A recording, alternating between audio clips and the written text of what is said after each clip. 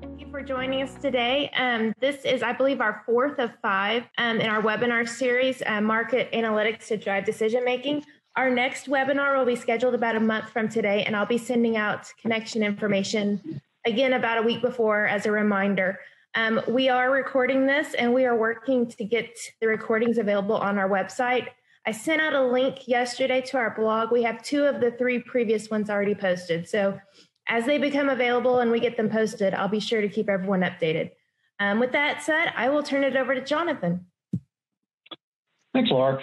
And today what I want to do is provide a brief overview of my colleague, John Downs. So I've worked with John for about 5 years and has a comprehensive background really around leveraging different ways to use market data and different factors, both to drive service expansion, but then also to look at things around capital expansion too. So just between the 2 of us, I've worked with him a number of times over the past some odd years to work on all types of projects from a capital replacement, hospital replacement, service expansion, delivery expansion. So I felt it was great to actually afford him the opportunity to come and present to you, knowing that there are a large number of opportunities throughout Oklahoma. But with that, I will turn it over to John, and he'll be driving this for the rest of the presentation. Thank you. Excellent. Thanks, Jonathan. Can folks, I guess we're probably all muted and everything, so I'm going to assume that folks can hear me unless I hear Jonathan or Laura say that I've done something wrong. So I'll just proceed. Certainly, if there are questions or any of those types of things, I assume that Jonathan or Laura will be looking at a chat box or something. But certainly, I'm available for questions during, if you want to go off mute and yell something out, or after the presentation, both during this time as well as follow up beyond this session. But let's just jump right in and think about how we start using some market analytics to drive decision making. And so when I think about a market, when I think about how we figure out, what is the likely amount of service that's offered in a particular community, there are really 4 key levers that we think about. One is the population. How big is the geography? What's that total market size? That gives us a sense as to, from where might we bring volume to our facility that we would need to serve. The next piece, once we understand the actual population, is the rate at which people in that population use various services. And that is dramatically different depending on where in the country you might be. I can go into some areas with booming, 18 to 44 growth, and we're going to see a significantly higher childbirth rate there than in some rural communities where all of the growth is in the 65 plus age cohort. Unless there's a fantastic IVF program, we won't necessarily see substantial amounts of childbirth in those areas. So we have the population. We then look at the rate at which that population utilizes services. That tells us for 100% of the market, how much stuff is being done, how many surgeries, how many ED visits, how many clinic visits. And then we have to understand from our perspectives as operators, owners of facilities, what is our share of that market going to be? What is it today? What might it be in the future? And if I was to change that share, if I was to do something relative to population, relative to the offering of services, or if someone did that to me, competition comes in and they start pulling some volume out, insurance companies start steering things away from the hospital site of service and into an ambulatory surgery site of service, thus driving my market share down. That's an area that we certainly see a bit more up and down toggling. The one where we have the most control, though, is really looking at the throughput side. How fast can we put someone through our facility? What are our hours of operation, days of the week? What is the shift that we'll see from longer surgical cases of the past to shorter cases of the future, or vice versa? As we shifted towards more minimally invasive things, we saw surgical cases go up in terms of case length. What would that do to our throughput? And all of those 4 levers together model to begin looking at what types of facilities, how much space might we need to be able to accommodate that volume. So we think about market analytics, we're really asking the question of what is today versus what might tomorrow look like, because we're trying to get that view into the future. Any consultant, any executive that tells you they've got a crystal ball and they know exactly how many things you'll be doing in the future is either crazy or lying or both. Our job is to really just start getting a sense as to what that future might look like. We want to understand today who's active in the market. Where are we in the market, and where are others in the market? What are our offerings? What are other offerings? And how far might a community have to go or be willing to go in order to achieve certain services? Sources of data really becomes the biggest piece in starting to look at market analytics. And there are lots of great places to get data, starting with your own facilities. Hospital and patient level data is the absolute best, at least as it concerns the folks that you're providing care for today. But there's a tremendous amount of information inside of that data that can be mined out. Other sources of data, state data. Many states have inpatient databases where we understand for all payers who's got what market share down to a DRG level, down to a zip code level. That works really, really well. CMS, we don't have it for all payer, but just for Medicare, we can get access to that data also at similar levels of granularity. And then there are also the proprietary and subscription-based data, whether that's SG2 or it's the advisory board or it's IBM Watson or a whole host of other folks that are out providing subscription-based data that often either takes into account state, CMS, perhaps some claims-based data aggregation to be able to package that and then either sell that directly to the hospital or to a consulting firm to help out the hospital. The other key that we really want to think about when we're looking at analyzing a market is ask ourselves what's really important. I love data. I love digging down into the weeds and looking at a whole bunch of things. But what we have to really ask is what's important so we don't get this analysis paralysis. Because I can keep studying things 85 ways till Sunday, but if it doesn't make a difference in terms of what your behavior is going to be, are you going to invest in a new location?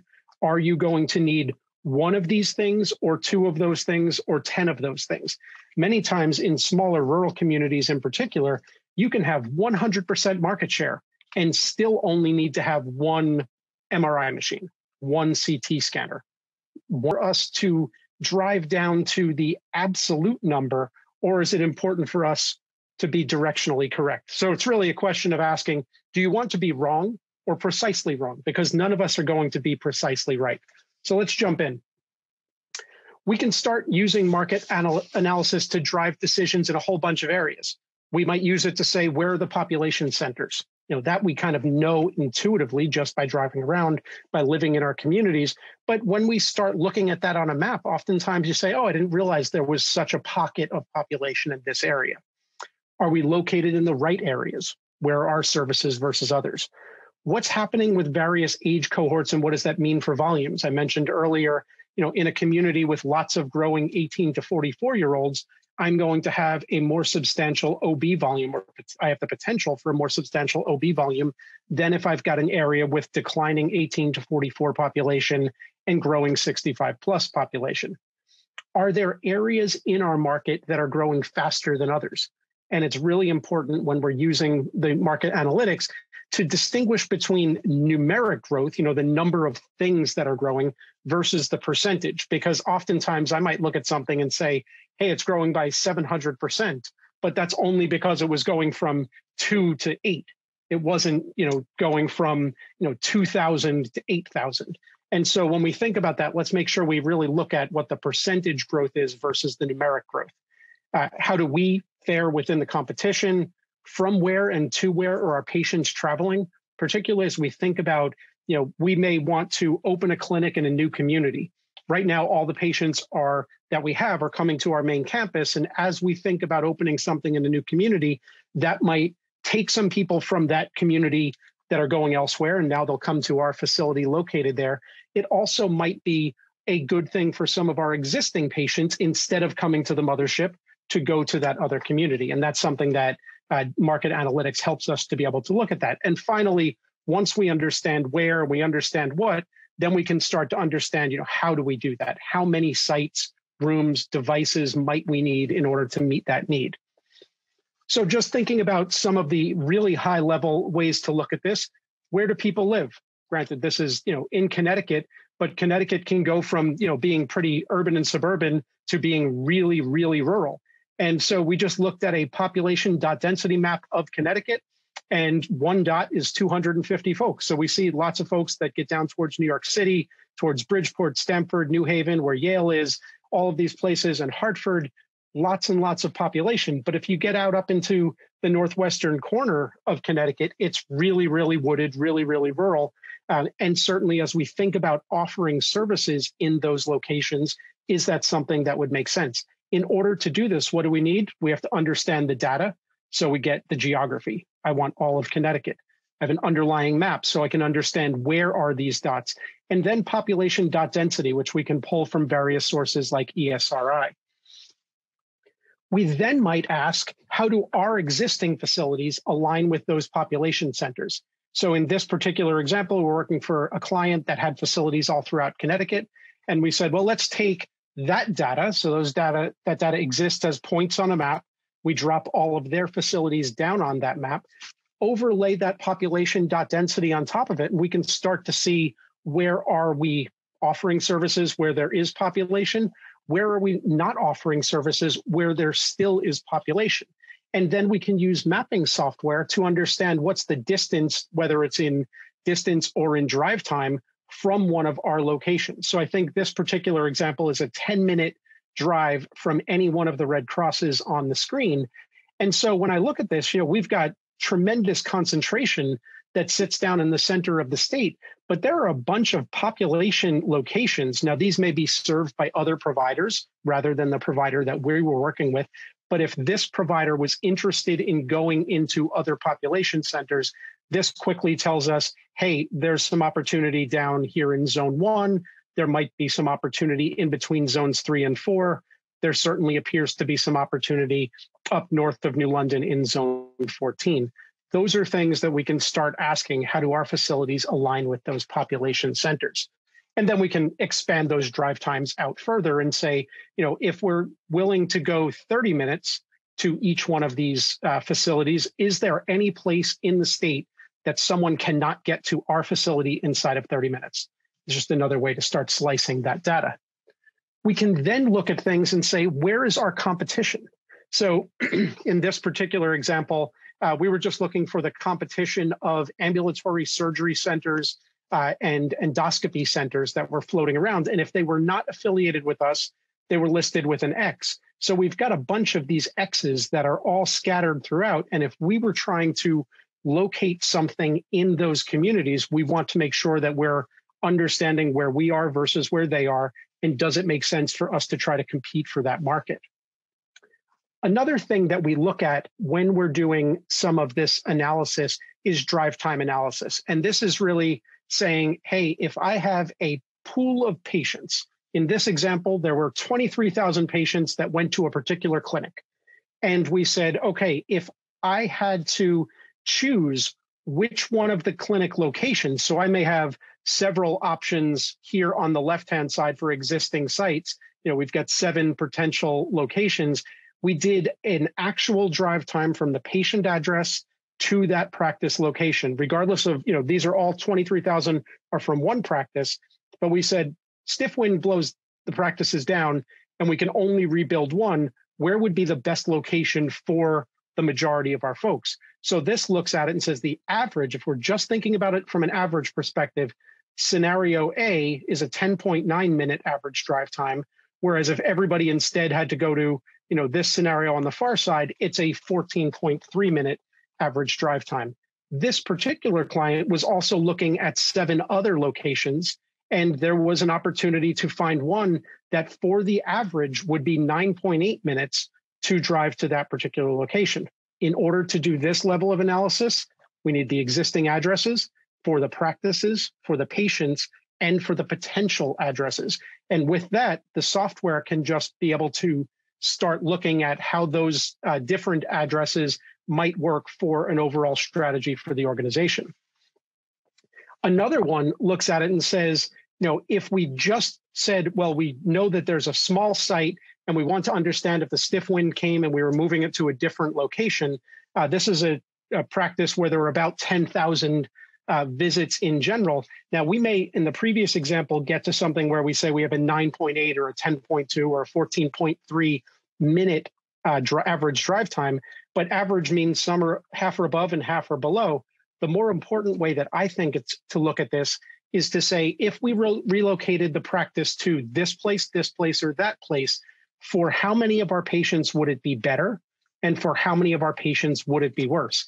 And so in this scenario, we basically did a side-by-side comparison for each one of the patients and said, in the Harley-Davidson location that we were looking at, 76% of the plus or minus 10,000 patients would be better off. They would have a shorter drive time to go to that location rather than to the current location for their site. Again, it needs the same type of data, but it's asking the question and answering it in a different way to really understand, great, I can make 76% of the people really happy, but now maybe I can filter on these 24% that are going to be dissatisfied by going to this location and figure out, is there something I can do? How dissatisfied really are they? I mean, if today it was 41 minutes to get there and tomorrow it's 42 minutes, maybe that's not quite as big of a deal. But if it went from 10 minutes today to 25 minutes tomorrow, do I reach out to that patient and encourage them to go to a different practice? What can I do? But it starts to have us looking at that data, underlying market analysis to help us make some of those decisions. Stepping back to kind of looking at an overall market, we talked about it from a mapping and a population perspective. When we start thinking about from a utilization perspective, from a demand modeling perspective, it's really critical, in my opinion, that we develop non-overlapping service areas. This is an example for a client in very rural upstate New York. I think some of them would call it the Capital District. That's a little bit near Albany, kind of over on this side, centered around Cooperstown. And there are a bunch of hospitals out there, some affiliated with one system, others affiliated with another system. And as we were working for one of the systems, it was really important for us to look at a variety of different service areas so that within the same system, I'm not necessarily saying I'm going to get 60% of the orange section here, and my system partner in the blue over here thinks they're going to get 60% of the orange section there. That doesn't make any sense. Let's make sure that we've got an idea that says we cannot have more than 100% market share inside of a given area, but let's make sure we're not double counting it all. So it's critical to develop those non-overlapping service areas. We can then drill down and say, for our particular study, what would be that service area? So in this particular example, it got to a much smaller geography. And then once we understand that geography, we can start going back to those original 4 levers that I talked about: the population, the use rate, the market share, and the throughput, as we determine what we might need.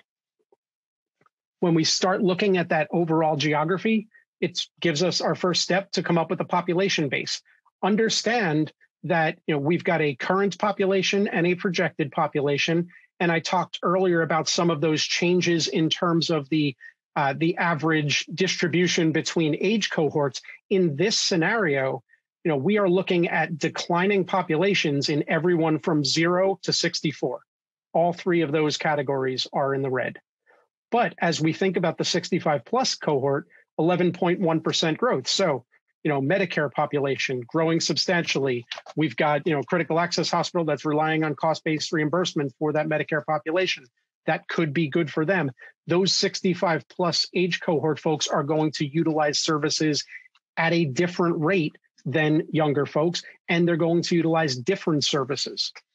The other piece is to understand inside of that geography, where are the main population centers? This may be a large geography, as often happens inside of rural communities, but once we get outside of the major population center, the individual population density drops down pretty substantially. So in this particular example, there were 3 areas that had, relatively high population, and the others were much smaller overall. And as we look at some of those areas, understand what's happening in terms of number change, percentage change for overall. In this scenario, every one of the markets was anticipating an overall decline in population over the next 5 years. Using those same population numbers, we want to understand what insurance categories is growing for the population. So, in this one, just looking at, a couple of the bars, this light blue is private insurance going from 43% to 38.6% over the next 10 years. Uninsured down in yellow staying relatively consistent. Well, what's happening? We're seeing, relatively robust expansion of Medicare. So those folks 65 plus aging into Medicare going from 17% to 21%, and also relatively reasonable growth in terms of the Medicaid population in that particular market. So once we understand a bit about the population, then it's really looking at how services are being utilized inside of that market. So this is an example of outpatient estimates. And so, Stroudwater uses IBM Watson Health to draw this data. Others use other sources. But really the key is looking at how those services are broken out by individual service line, whether it's labs or medicine, physical therapy, X-ray, ED visits, ultrasound, general gastroenterology. Understand what the current volume is. Remember, total population, total utilization rate. If I just divide those things, I can get a use rate per 1,000 people by calculating this teal bar, basically, into my population number. The yellow bar gives me the change or the 5-year projected number for all of these service lines. We then look into the future. And so the difference between the teal bar and the yellow bar in terms of percentage gives us our 5-year percentage growth for each one of those services. So picking a couple on here, we may look at something like ED visits in this particular market projected to grow by 6.2% over the next 5 years. We may look at CT scans projected to grow by 29.5% over the next 5 years. There's something happening relative to standard of care, more folks inside the emergency department getting CT scans. Perhaps that's the issue. Perhaps that's something that we want to drill down into with the client to make sure we're understanding, is that a real number? Have we seen that year over year over year? If I look at that and annualize the 30% over 5 years, I'm looking at a 6% growth per year, 5 and change. Has the hospital seen a 5% growth in market utilization for CT scans? Making sure that the data is good.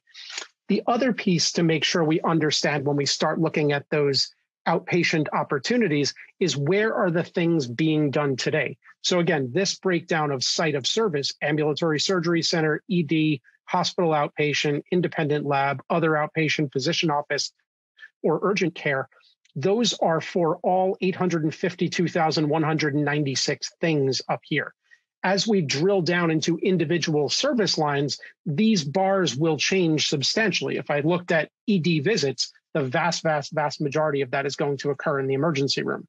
If I look at ED visits in here, we're seeing 12,800 ED visits in current year. Yet on this side, we're seeing 53,930 things done in the ED. Well, that's because there are a bunch of things that get done as a result of being in the emergency department. If I do a laceration repair, if I do an X-ray, if I draw labs, if I do all of those things, but inside the emergency site of service, that would show up in this location. We can also drill down to the individual procedure. And this is, Jonathan mentioned before, thinking of offering new services. In this particular market, again, that same 31,000 person market in kind of Capital District, New York, their current estimate for outpatient GI procedures, colonoscopy, upper GI, endoscopy, sigmoidoscopy, so on and so forth, is about 3796, projected to decline slightly over the next 5 years by 1.3%. So just a decline of 50 overall. How are those distributed? In current day, about 212 of those are done in ambulatory surgery centers, 28 in the ED. Most are done in hospital outpatient settings, some done in physician offices. And this will definitely change market to market based on the prevalence of ambulatory surgery centers, different regulations relative to what can be done in a physician office versus in the hospital setting. The type of providers in the community and the comfort that they may have doing things in various settings. So it's important to really look at that site of service, at least understanding what's happening today, And then when we project to the future, start to ask ourselves, do we believe those sites of services are going to change? As we see continued pressure on reimbursement, are we going to see things leave the hospital outpatient environment and go to physician office or other locations for diagnostic imaging, as an example?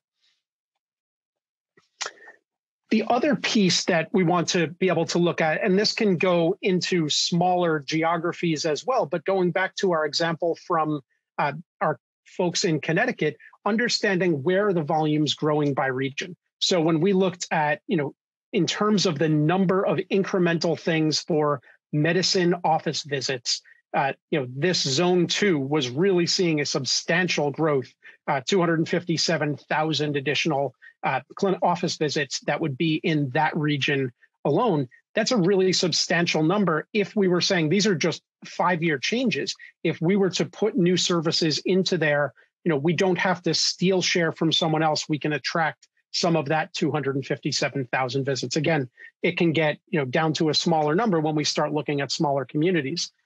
The other piece begins, how do we start refining that into individual zip codes? Same set of data, but where in terms of this market are the areas that we're anticipating to see the most substantial growth? Now, in some of these areas, some of these lighter beige areas, remember we talked about that upper left-hand corner of Connecticut being really rural, not a lot of growth up in that market. Again, down into this area, there were no, in that zone 2 that we showed on the previous slide, and I'll slip back and forth, this was by far our highest area in general in terms of aggregate for the region.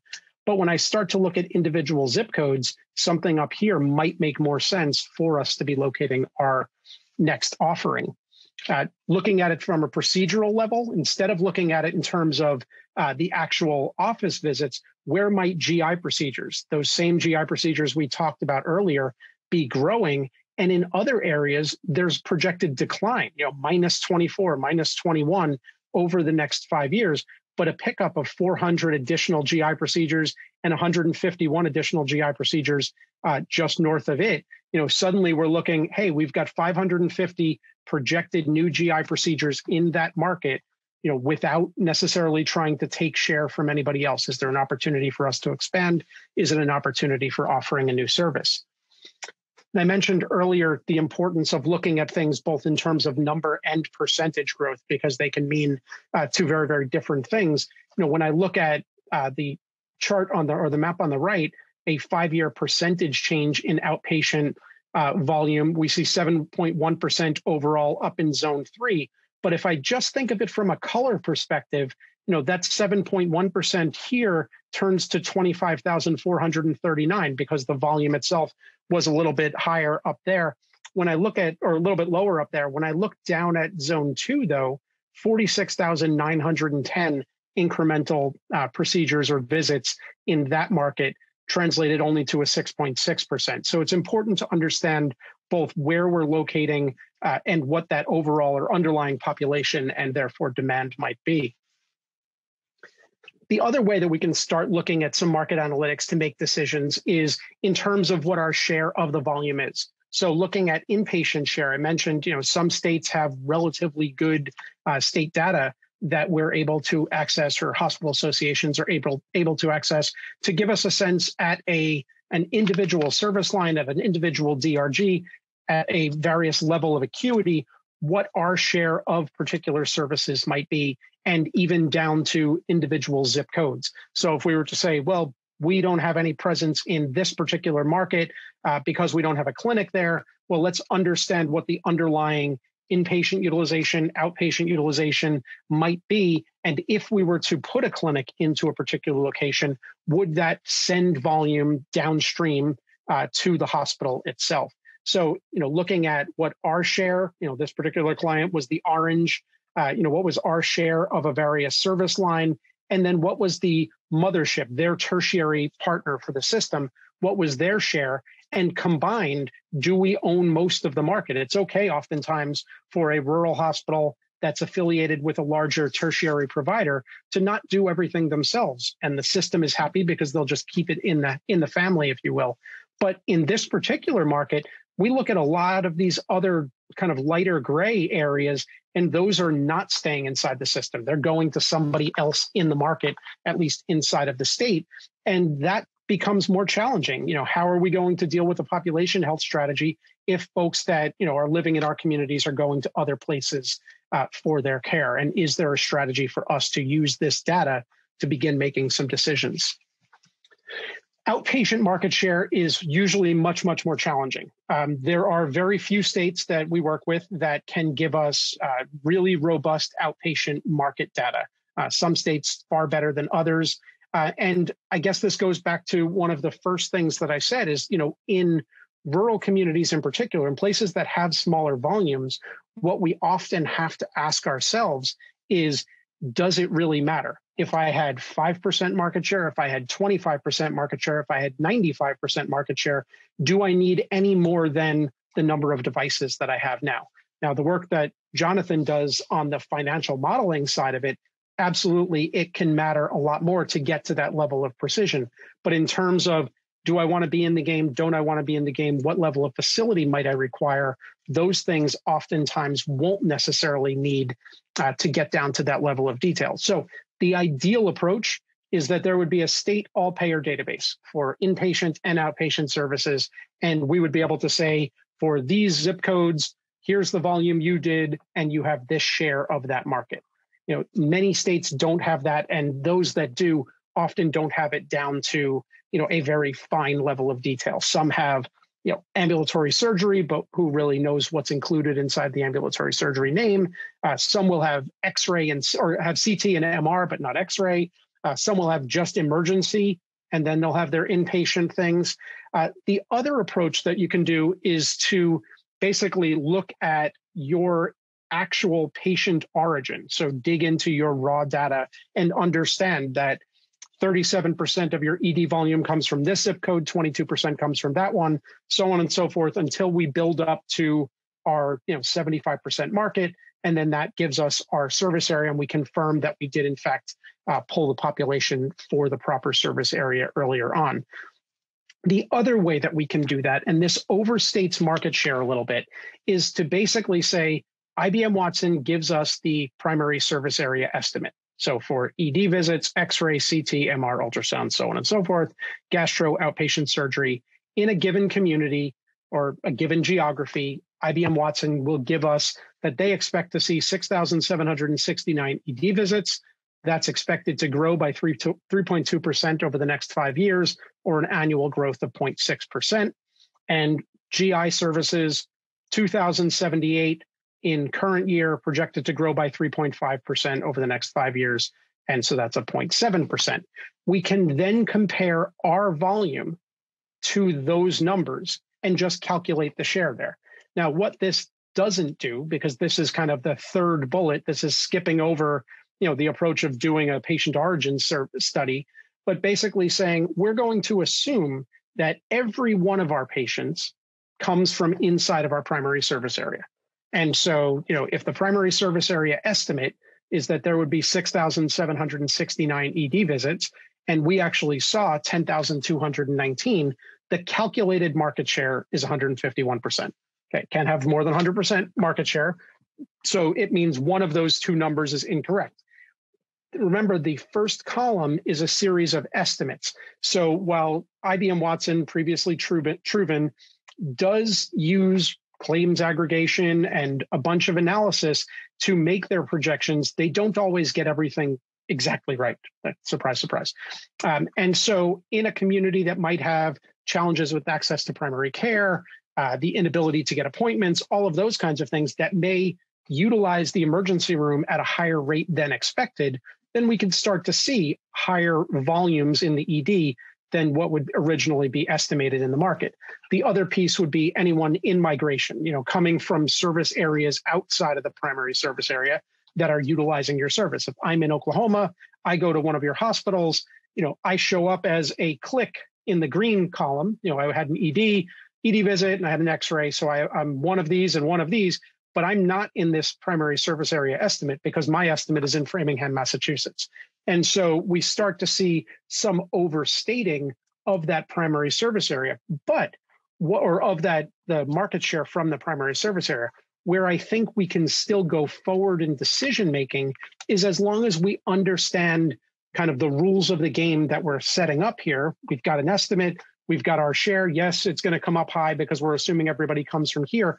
But going forward, I can still say I'd like to pick up 10% more market share. Now, in the example of the ED, because we're so high, I would actually want to go to another level of detail with them to look at that patient origin piece and understand, are we really getting people from far afield that aren't in our primary service area? Has this been consistent over time? Do we have access to primary care?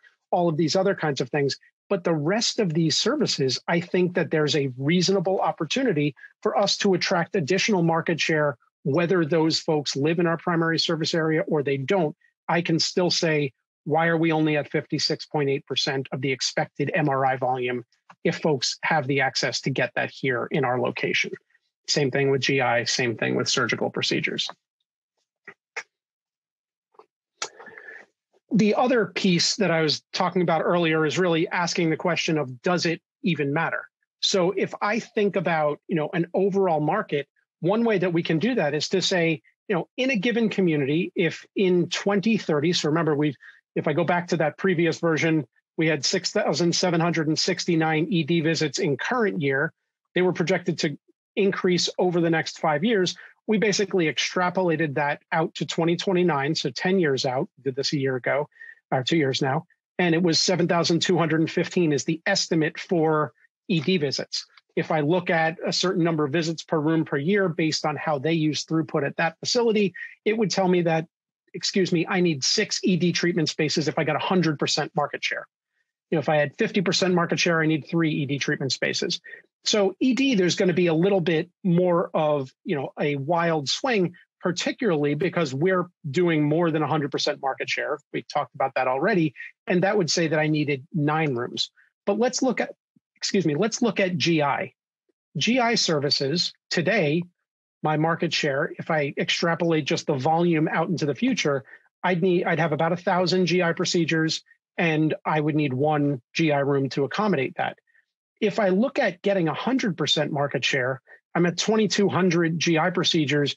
Yeah, I just cross over needing a second room in terms of, if I look at, 2,000 visits per room per year, I need 1.09. So I don't want to be the guy with the 0.09 room. So that one rolls up to 2. But the chances of me getting to 100% market share, probably between slim and none.